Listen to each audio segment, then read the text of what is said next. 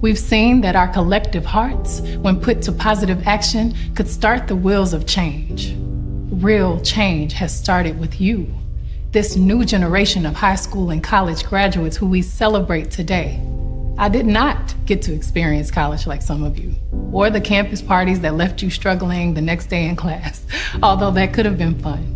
But my parents did teach me the value of education, how to be authentic in my actions, and how to celebrate individuality and the importance of investing in myself.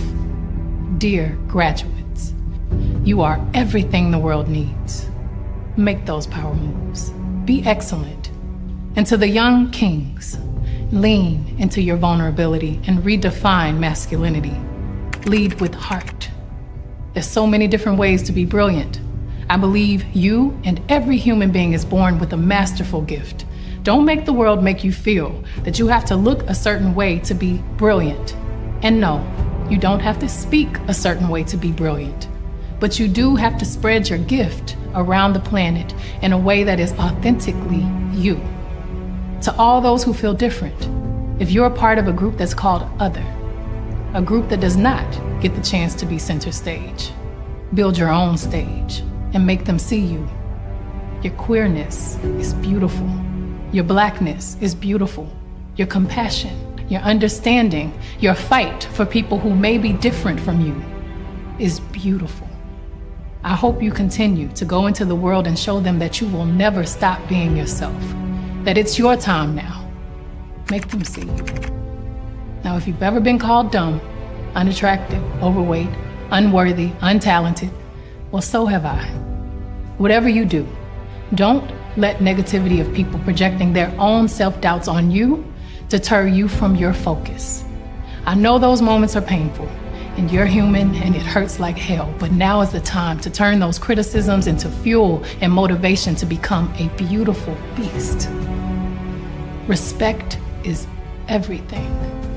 There's no successful relationship without respect, nor a successful movement if the basic principle is not respect.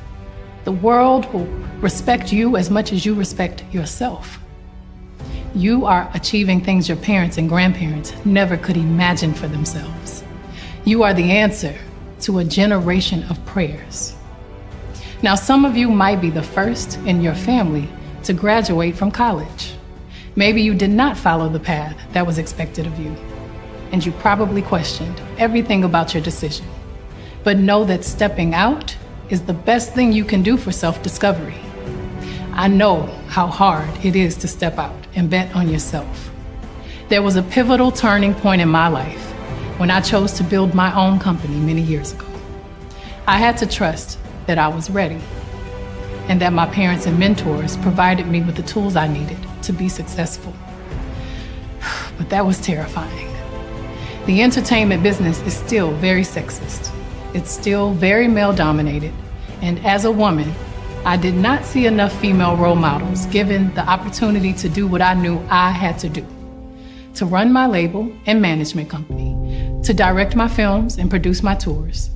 That meant ownership, owning my masters, owning my art, owning my future, and writing my own story. Not enough Black women had a seat at the table, so I had to go and chop down that wood and build my own table. I'm often asked, what's your secret to success? The shorter answer, put in that work. There may be more failures than victories. Yes, I've been blessed to have 24 Grammys, but I've lost 46 times. That meant rejection 46 times. Please don't ever feel entitled to win. Just keep working harder.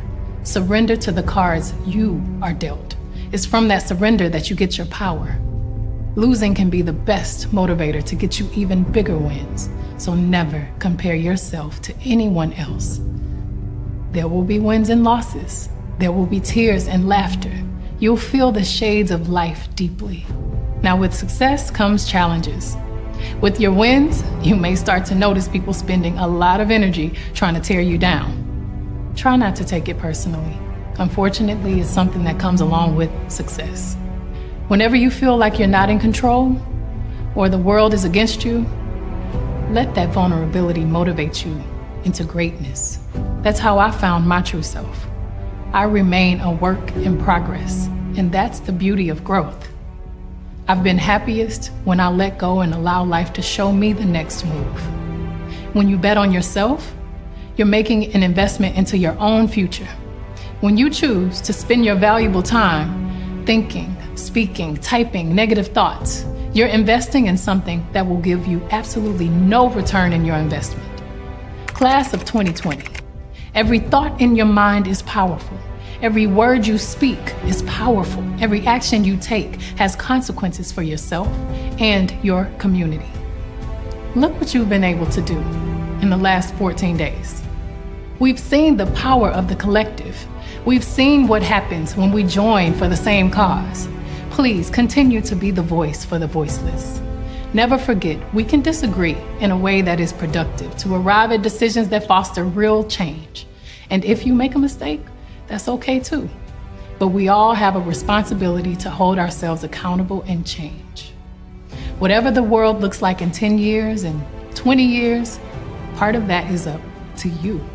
I urge you to let this current moment push you to improve yourself in all areas of your life, at work, at home, activism, spirituality, wherever you can find hope. Follow it. And remember, you are never alone. Lean on that strength of togetherness. Keep the collective strong. Stay focused. Don't talk about what you're gonna do. Don't just dream about what you're gonna do. Don't criticize somebody else for what they're not doing. You be it. Be about it. Be about that action and go do it. Keep your eye on your intention. Don't let any outside distraction or your own insecurity stop you from your goals. Embrace that struggle. Surviving that struggle will strengthen you. This is a crucial time in our history and in your life. The earth is ripping that Band-Aid off so we can really see our wounds, so we can acknowledge and nurture them. That's when true healing begins. You can be that leader we all need. You can lead the movement that celebrates humanity. My prayer for you is that you invest in yourself and see the value of giving back and building your community the best way you can.